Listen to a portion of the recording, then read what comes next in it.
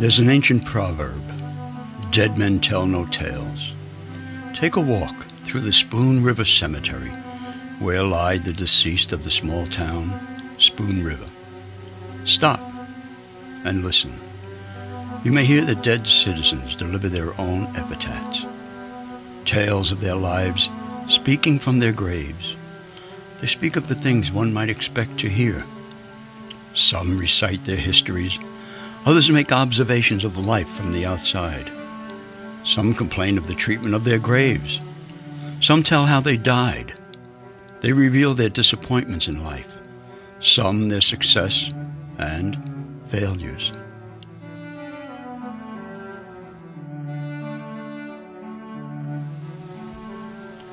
Where are Cassius, Chase, John, Oscar, Fletcher, the weak of will, the strong of arm, the clown, the boozer, the fighter? All are sleeping on the hill.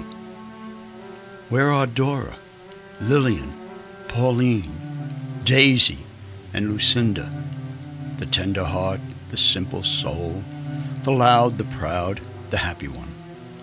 All are sleeping on the hill. Pauline Barrett, who had surgery from which she never fully recovered.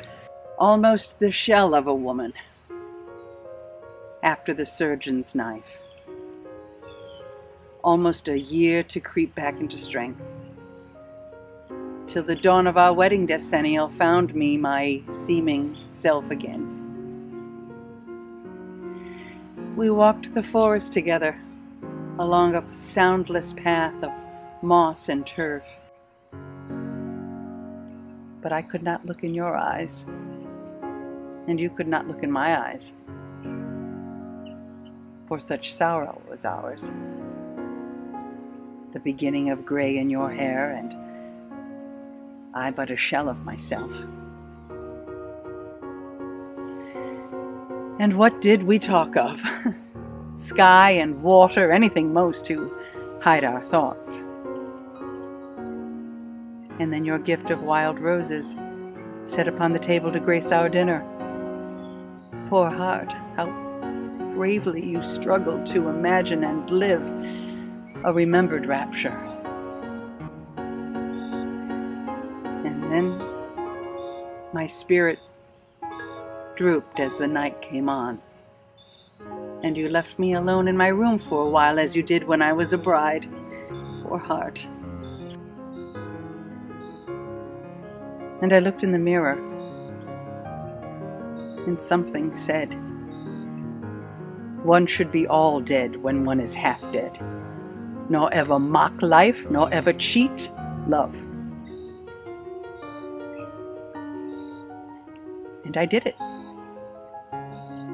looking there in the mirror. Dear heart, have you ever understood?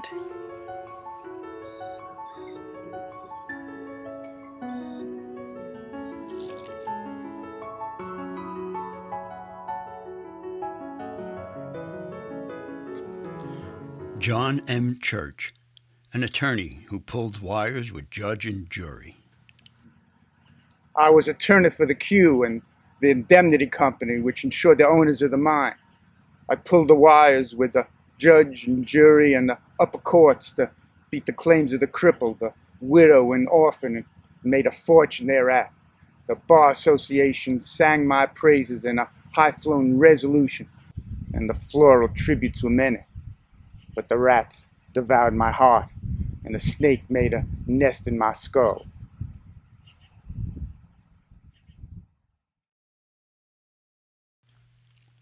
Judge Somers, who lies in an unmarked grave. How does it happen, tell me, that I, who was most erudite of lawyers, who knew Blackstone and Coke almost by heart, who gave the greatest speech the courthouse ever heard, and wrote a brief that won the praise of Justice Breese, how does it happen, tell me, that I lie here unmarked, forgotten, while Chase Henry, the town drunkard, has a marble block topped by an urn, wherein nature, in a mood ironical, has sown a flowering weed.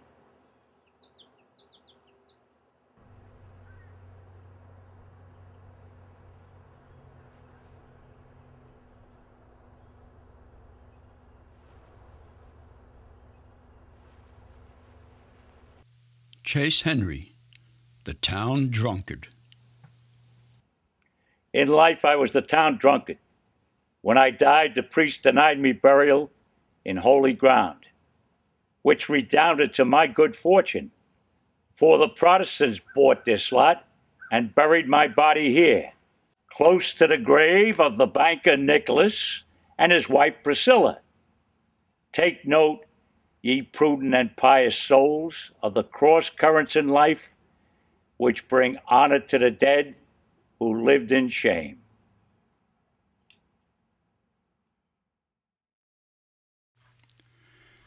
Lucinda Matlock. She tells a sad story of a tough life. I went to the dances at Chandlerville and played snap out at Winchester. One time we changed partners, driving home in the moonlight of middle June, and then I found Davis. We were married and lived together for 70 years, enjoying, working, raising the 12 children, 8 of whom we lost ere I had reached the age of 60. I spun, I wove, I kept the house, I nursed the sick, I made the garden, and on holiday I rambled through the fields where sang the lark, and by Spoon River, gathering many a shell and many a flower and medicinal weeds, shouting to the wooded hills, singing to the green valleys. At 96, I had lived enough, that is all, and passed to a sweet repose. What is this I hear about sorrow and weariness, anger, discontent, drooping hopes, degenerate sons and daughters? Life is too strong for you. It takes life to love life.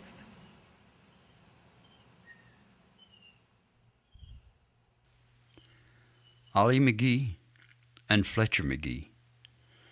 They tell a story of a troubled marriage. Have you seen walking through the village a man with downcast eyes and haggard face? That is my husband who, by secret cruelty never to be told, robbed me of my youth and my beauty, till at last, wrinkled and with yellow teeth, and with broken pride and shameful humility, I sank into the grave. But what thinks you gnaws at my husband's heart? The face of what I was, the face of what he made me, these are driving him to the place where I lie in death. Therefore, I am avenged.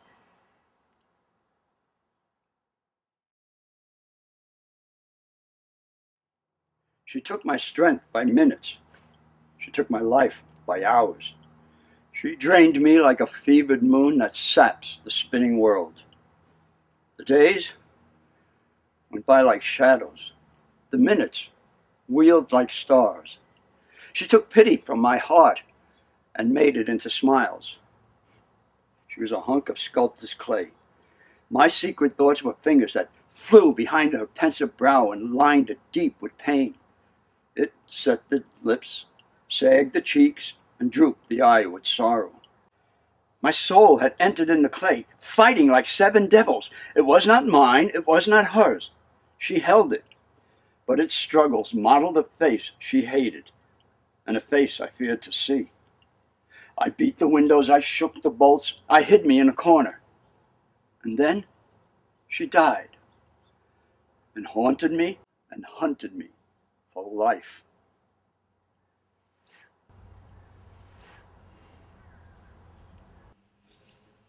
Indignation Jones tells how a community can hurt someone.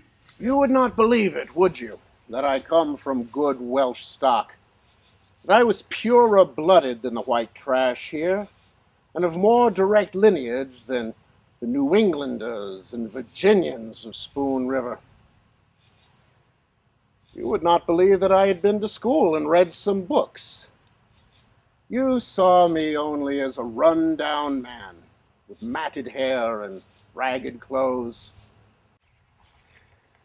Sometimes a man's life turns into a cancer, from being bruised and continually bruised, and swells into a purplish mass like growths on stalks of corn. Here was I, a carpenter, mired in the bog of life into which I stepped, thinking it was a meadow, with a slattern for a wife, and poor Minerva, my daughter, whom you tormented and drove to death. So I crept like a snail through the days of my life. No more you hear my footsteps in the morning, resounding on the hollow sidewalk, going to the grocery store for a little cornmeal and a nickel's worth of bacon. Dora Williams, who had the reputation of a cunning gold digger and made a fortune killing off husbands. When Reuben Pantier ran away and threw me, I moved to Springfield. There I met a lush, whose father, just deceased, left him a fortune. He married me when drunk. My life was wretched. A year passed, and one day they found him dead. That made me rich. I moved on to Chicago. After a time, met Tyler Roundtree, villain. I moved on to New York. A gray-haired magnate went mad about me. So, another fortune. He died one night in my arms, you know. I saw his purple face for years thereafter. There was almost a scandal. I moved on this time to Paris.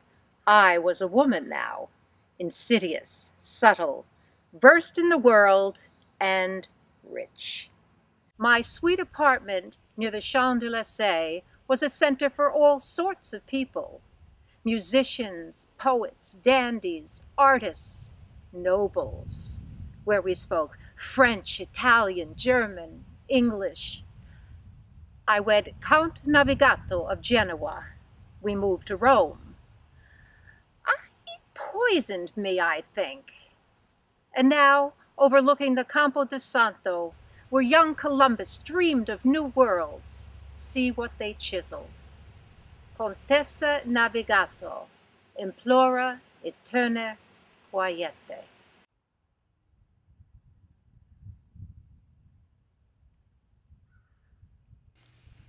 Lillian Stewart, who claimed that her husband vexed her life till she went back home to father.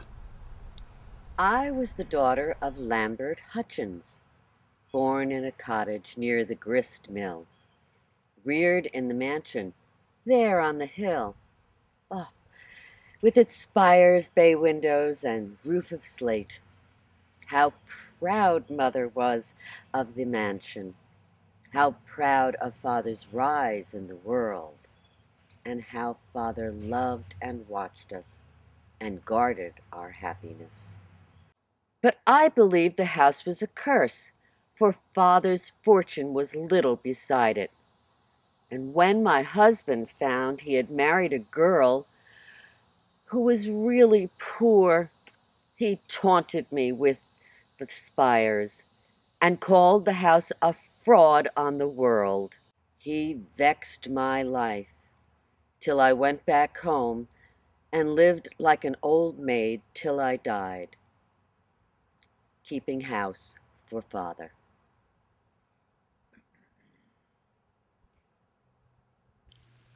Dr. Myers, a respected town doctor who died disgraced and cursed.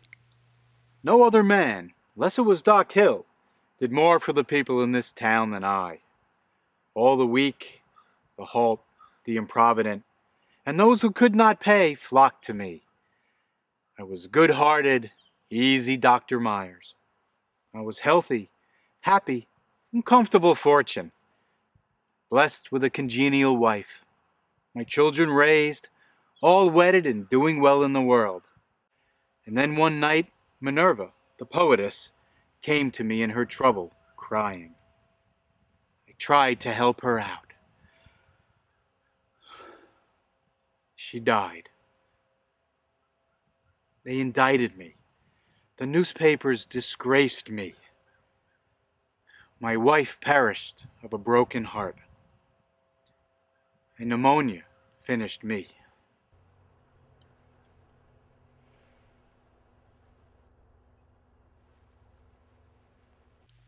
Mrs. Merritt, whose young lover killed her husband, for which she also went to prison. Silent before the jury, returning no word when the judge asked if I had aught to say against the sentence, only shaking my head. What could I say to people who thought that a woman of 35 was at fault when her lover of 19 killed her husband, even though she had said to him over and over, "Go away, Elmer, go far away. I have maddened your brain with the gift of my body. You will do some terrible thing." And just as I feared, he killed my husband, with which I had nothing to do. Before God, silent for 30 years in prison. And the iron gates of Joliet swung as the gray and silent trustees carried me out in a coffin.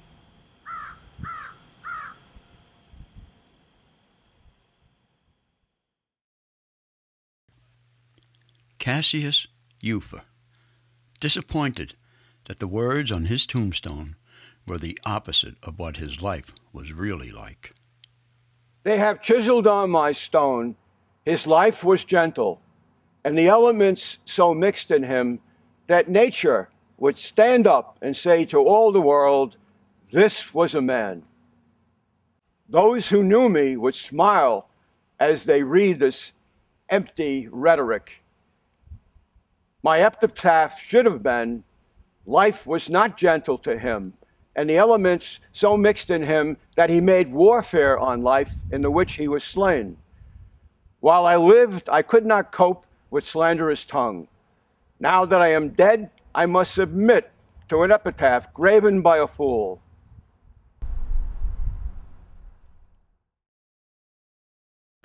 Archibald Higbee loathed Spoon River for its lack of culture. I loathed you, Spoon River. I tried to rise above you. I was ashamed of you. I despised you as the place of my nativity.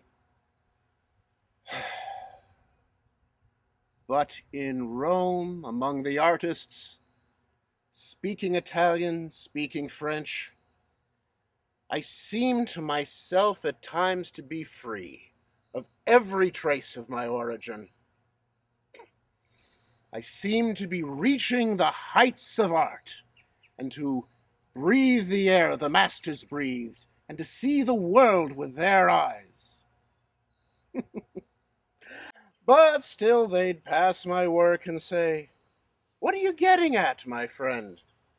Sometimes this face looks like Apollo's, and others it has the trace of Lincoln's." There was no culture, you know, in Spoon River. And so I burned with shame and held my peace. And what could I do? All covered over and weighted down with western soil, except aspire and pray for a new birth in this world with all of Spoon River rooted out of my soul.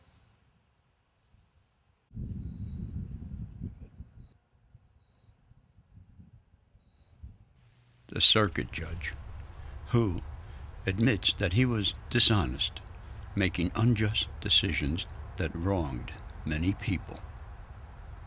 Take note, passers-by, of the sharp erosions eaten in my headstone by the wind and rain, almost as if an intangible nemesis or hatred were marking scores against me, but to destroy, not preserve my memory. I in life was the circuit judge, a maker of notches, deciding cases on the points the lawyers scored, not on the right of the matter. Oh, wind and rain, leave my headstone alone, for worse than the anger of the wronged, the curses of the poor, was to lie speechless, yet with vision clear, seeing that even Hod Put, the murderer, hanged by my sentence, was innocent in soul, compared with me.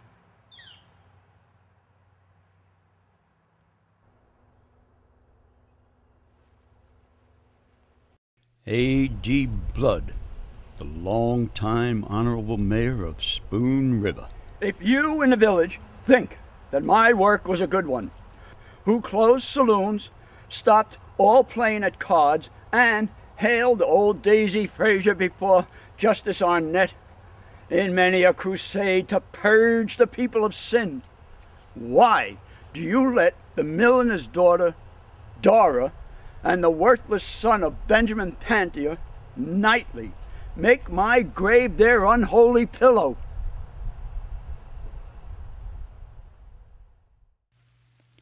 Daisy Fraser, the town prostitute, who knew many secrets and was sent to court repeatedly and paid many fines as a result. Did you ever hear of Editor Whedon giving to the public treasury any of the money he earned for supporting candidates for office? Or for writing up the cannon factory to get people to invest? Or for suppressing the facts about the bank when it was broke and ready to break? Did you ever hear of the circuit judge helping anybody except the Q Railroad and the bankers?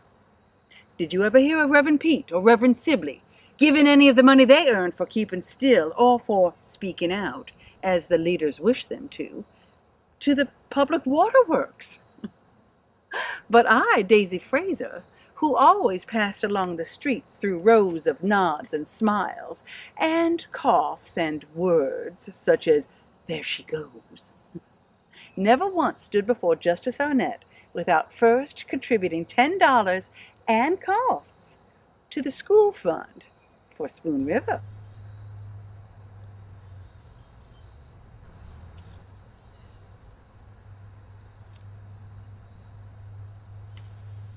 Oscar Hummel, a town resident who was killed by A.D. Blood. I staggered on through darkness. There was a hazy sky, a few stars which I followed as best I could. It was 9 o'clock. I was trying to get home, but somehow I was lost, though really keeping the road.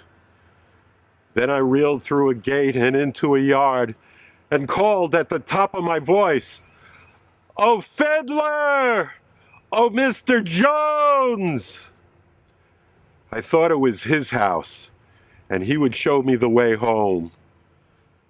But who should step out but A.D. Blood in his nightshirt, waving a stick of wood and roaring about the cursed saloons and the criminals they made. "You drunken Oscar Hummel!" he said, as I stood there weaving to and fro, taking the blows from the stick in his hand, till I dropped down dead at his feet.